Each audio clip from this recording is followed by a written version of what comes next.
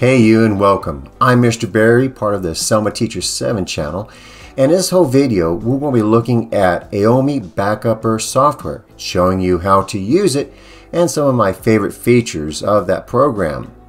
Now this backup software is available for Windows, and it comes in a few different versions, including a free one that is geared towards home users that are looking for a simple yet effective backup solution.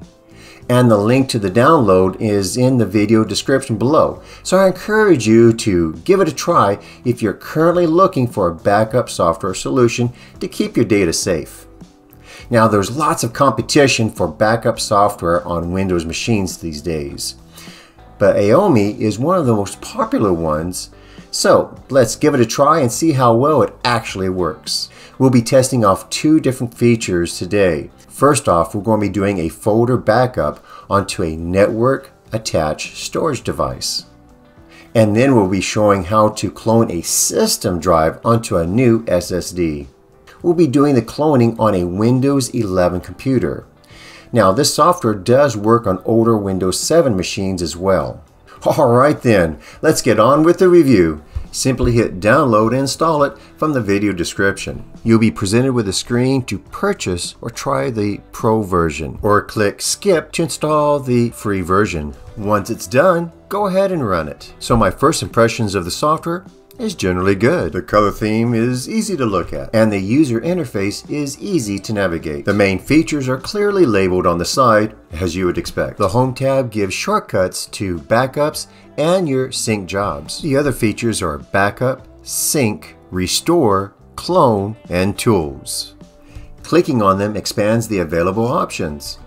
So first I'm going to show how to set up a scheduled folder backup that will be saved to one of my network drives. For this task, I'm going to click on Backup, and it reveals the options for that tab.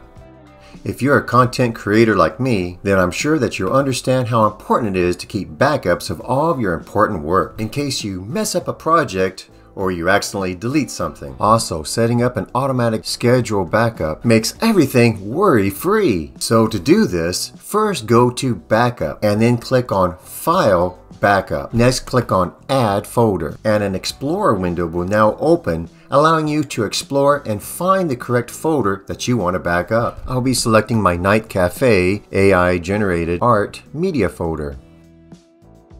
Click Open. Next, select the destination folder by clicking here. Then you'll be given a choice of a local path, a network attached storage device, or a cloud drive. In my case, I'll be saving it to a Samba shared drive. So I'll need to enter in the IP address of that device. After locating or keying in the address that you want, now click on the blue button to continue. Now click OK, and let's look at the options. And notice we have some options here. If you wanted to go and do the encryption, that would require the Pro version to do that. And what we're going to do is go down here and use compression, but since I have a fast system, I'm not going to change the compression or any of these settings here, but just it's nice to know that you do have that option. I'm going to click on OK. Now I'm going to click on Schedule Backup and turn that on there, and we can do a daily backup if we need to. And notice here it actually has the date and the time there, and then I can do it once a day there at, and we can change that to, so let's go to about once at midnight. And we click on OK. And then we can click on Start Backup.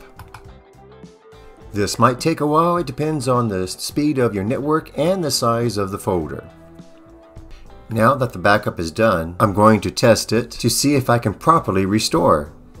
I've deleted the files on my local drive, so now I'll be restoring them from the network drive I used as the backup destination. This is quite easy to do.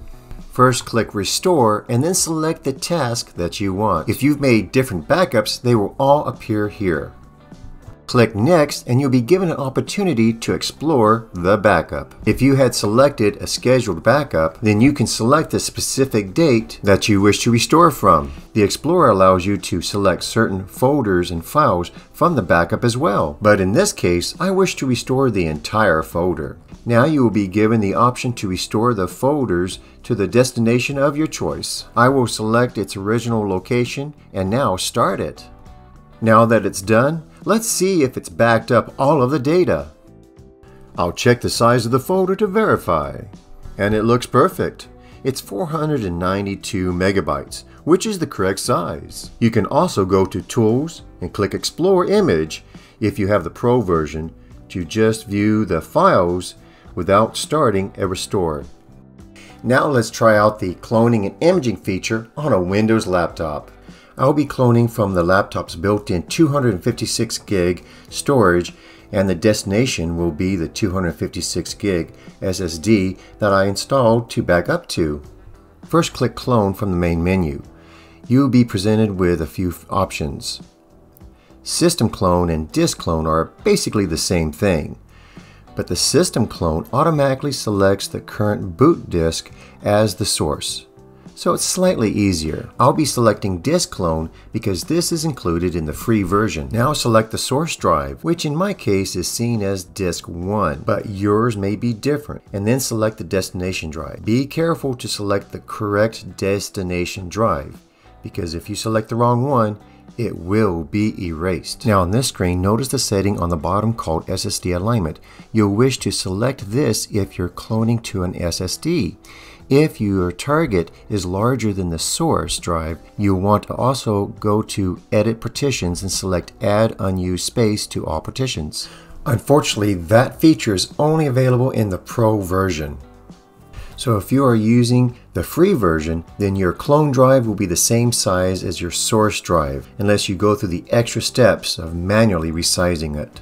I think this is a feature that should have been included in the free version. But anyway, let's continue and finish the cloning process. If you see this message, go ahead and press yes. It will take a while to complete. But when it does, go ahead and restart the computer and enter the BIOS. Normally you can enter the BIOS by pressing the delete key on some machines and the F1 key on others. Once you are in the BIOS, find the boot options in boot order and change the first boot option. You should see 2 hard drives or storage devices, so select the one that corresponds to your new drive. The menus and options may look slightly different depending on your motherboard's brand, but they should be similar enough for you to figure it out. Now save and restart your system. When your system boots up, it should be running from the new drive. So hey, there you go. Now overall, I did find Aomei backup software to be efficient and easy to use, so I do recommend it for home and small business users. Hey, if you like these types of videos, please click on that thumbs up, comment down below if you have a question or perhaps an idea for a future video. Just leave it down in the comments and I'll make sure that I get to those as soon as I can. I want to say a big thank you to all those who have been sharing my videos on their social media too. Really appreciate that. And if you haven't done so already, please subscribe to my channel. Alright, thank you very much. You all have a very good day. Bye-bye.